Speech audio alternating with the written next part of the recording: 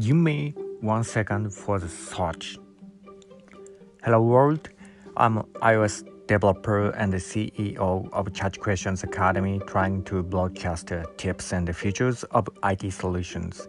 Please visit my website chat-questions.com for more information, including my creations of iOS apps. Now let's begin the talk shows.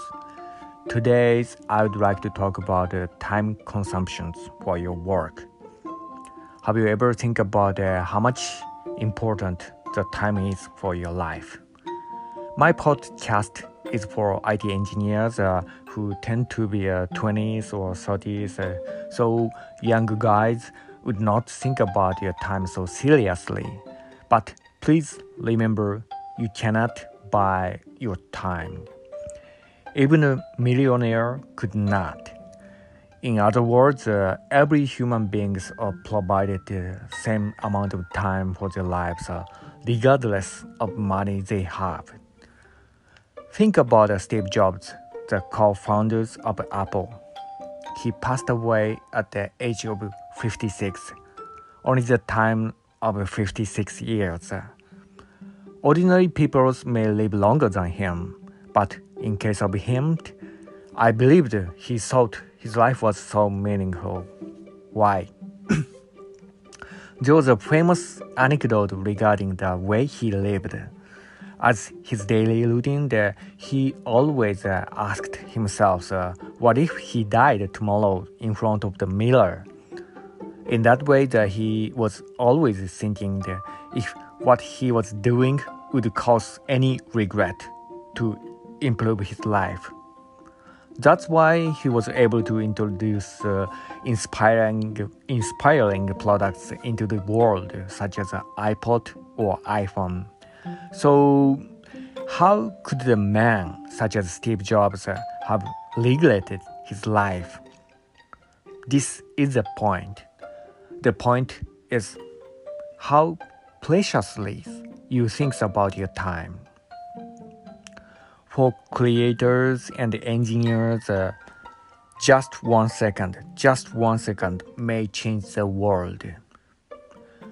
Compared with Steve Jobs, your daily work may sound a little bit boring, but don't worry. Everything starts from small things, small changes. Let's improve your life little by little. Catch your little inspirations at first. Then for IT engineers, when this kind of inspirations come, I bet that would be when you meet some source code for programming. That's when you Google something. Let's improve it. To tell the truth, why I talked about it today is for myself. Let me tell you a small story about my company PCs. At my office, I have ever been web searching inefficiently. My mouse attached the company PC was so cheap that it only has two buttons, right click and left click, that's all. Nowadays, most mouse will have more buttons than that, including the back buttons for searching the previous page of web browsers. There's a lot of the new type of mouse. So when I go back to the previous web page, I have to click the back buttons on the browser after dragging the cursor. It was so tough work. How much time I missed with it. It may be my regret. So I think there's a lot of people such as me. So how should you do? Your company policy will not allow you to buy a new one? Then try Chrome extensions. There's some application called mouse gestures.